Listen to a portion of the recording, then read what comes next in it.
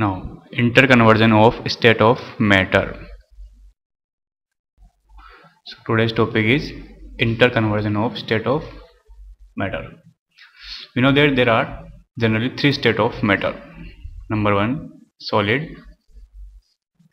Number two, liquid.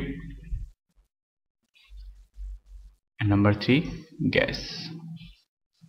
Now, it is obvious from our topic that we have to interconvert these states, that is solid to liquid and liquid to gas and vice versa. Okay, so what the factors are responsible for interconversion of state of matter we will study today. So the phenomenon of change of matter from one state to another state and back to original state by altering the condition of temperature and pressure is called interconversion of state of matter. Now the various state of matter can be interchanged into one another by altering the condition of temperature and pressure. Now number one, we will take altering the temperature. Number one, A. Interconversion of solid into liquid or vice versa. Solid into liquid or liquid into solid means we have to interconvert the state of solid into liquid or liquid into solid by altering the temperature. Now how can we do? Solids can be converted into liquid by heating them. You know, it is very easy. And similarly, liquids can be cooled to form solid. Generally you use freeze to cool the water, etc. Means we have to change liquid into solid by lowering the temperature. For example, we take example of ice. We know that ice at 0 degree centigrade changes into water, okay, when heat energy is supplied to it, and the water at 0 degree centigrade changes into ice on freezing, means ice into water and again water into ice at 0 degree centigrade. Okay, in first process means ice to water we have to supply the energy, and in second case means water to ice we have to evolve the energy. Okay, now regarding this we have to perform an activity. Our purpose is to study the change of state,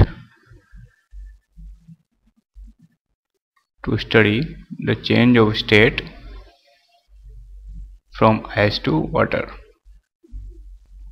Now how it is possible we see. For this there are some material will be required, which are an 100 cc beaker, a thermometer, a glass stir, a wire gauge, a tripod stand, Bunsen burner,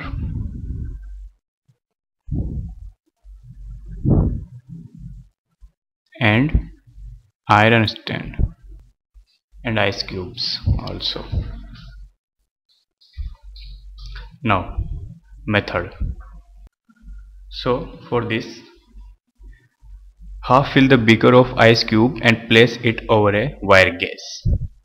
So first of all we have to make a beaker, okay, and fill this beaker with ice cubes. Half fill this beaker with ice cubes, okay, and place it over a wire gauge and a tripod stand.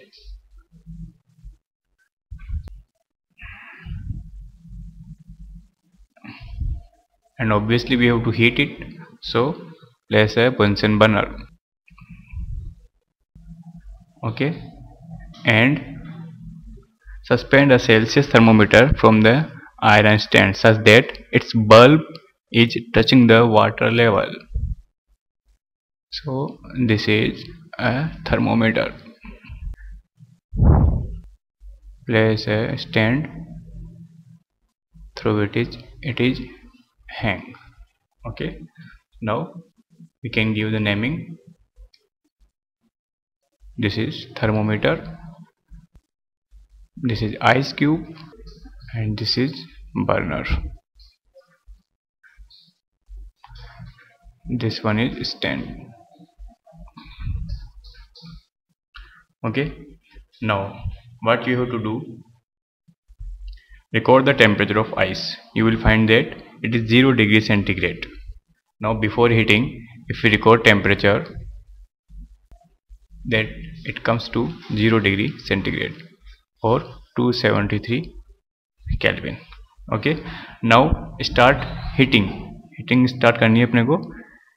Heat the beaker on a low Bunsen flame and continuously stir the contents of beaker. So we also have to insert a stir. Okay, now record the temperature of 5 to 6 times. Record the temperature 5 to 6 times till all the ice melts. We will observe that suppose this temperature was noted at time T1. At time T2 you observe that again temperature is 0 degree centigrade. At time T3 again this is 0 degree centigrade. At time T4 again this is 0 degree centigrade, and after that time suppose T5 it increases from 0 degree centigrade. Okay, now the temperature you will observe that temperature throughout remains 0 degree centigrade till all the ice melts. Means at this level all ice become melt, and after this there is a total water in the beaker. No ice is present when temperature rises from 0 degree centigrade. Okay, now we have some terms regarding to this experiment that we have to define.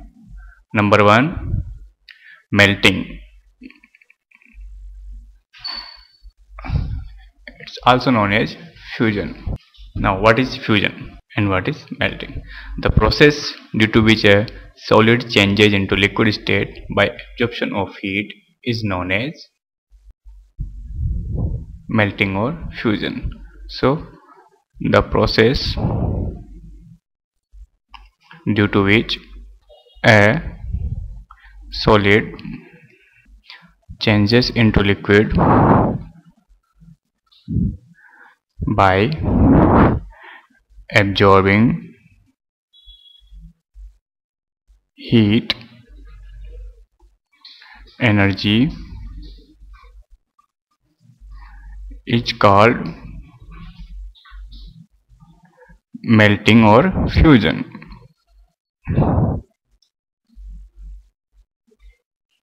So don't confuse in melting and fusion, both are same and definition will be same.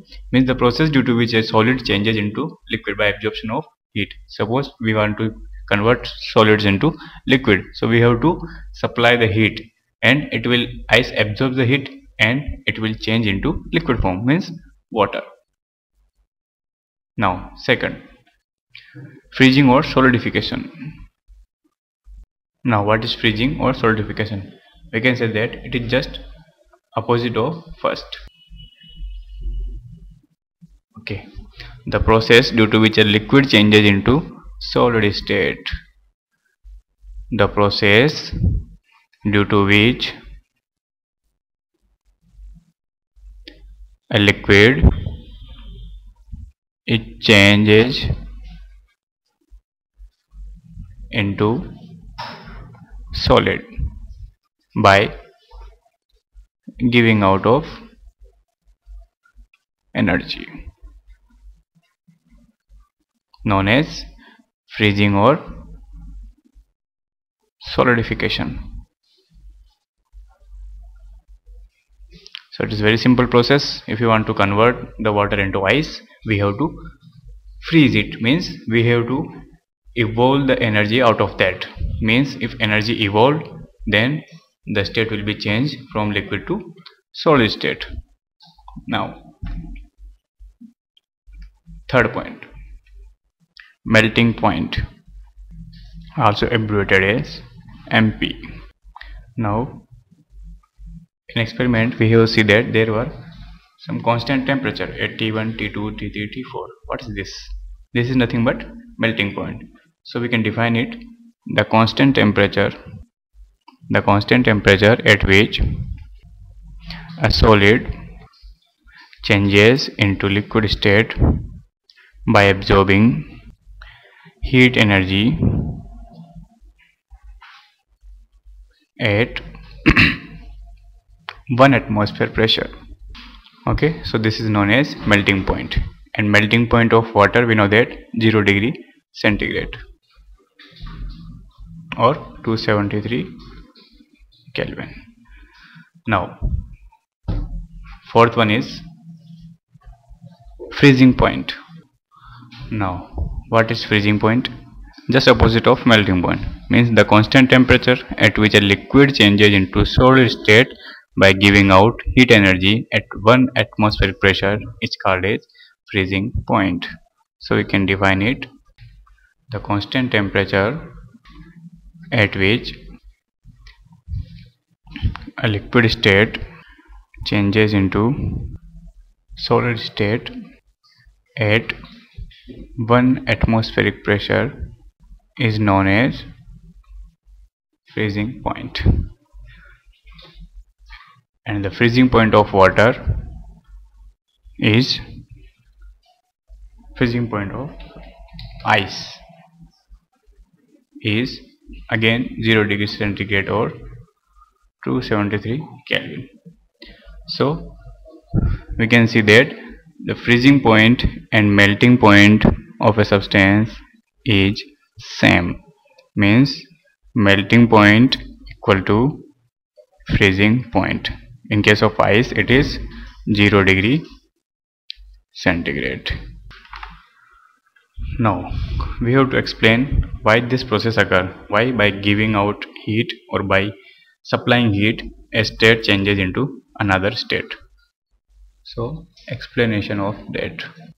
So what's happened? On increasing the temperature of solids, the kinetic energy of particles increases.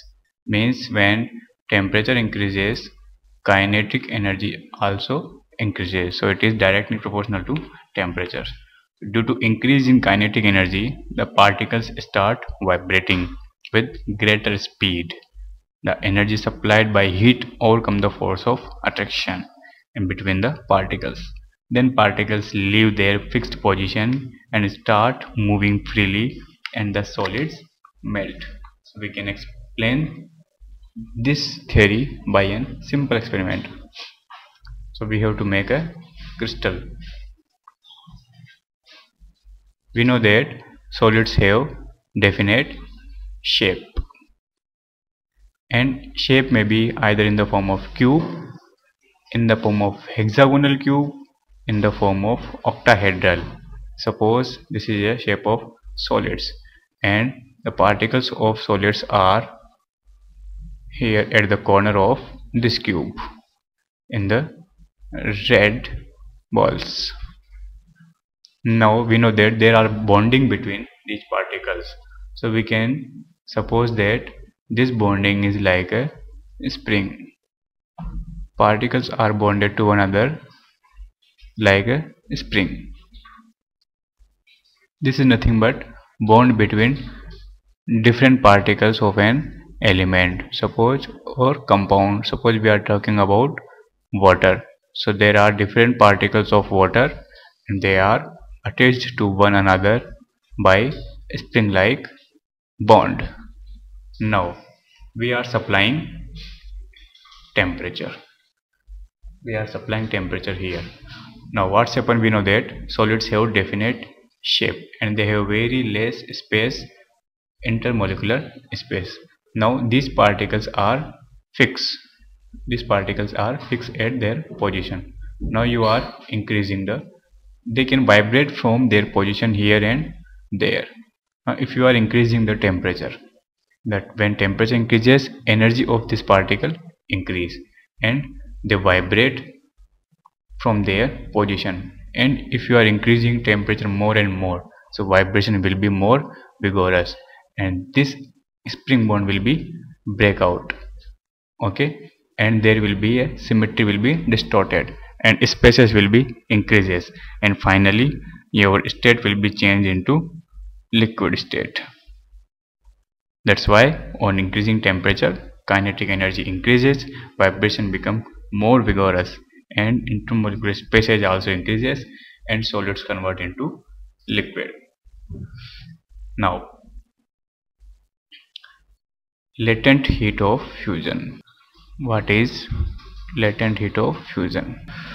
The amount of heat energy that is required to change 1 kg of solid into liquid at atmospheric pressure and its melting point is known as latent heat of fusion. So the amount of heat required to change 1 kg of solid into liquid at atmospheric pressure and at its melting point is known as latent heat of fusion. Here latent word derived from a Greek letter hidden and latent heat of fusion of ice is supposed to be 3.34 into 10 raised to the power 5 joule per kg.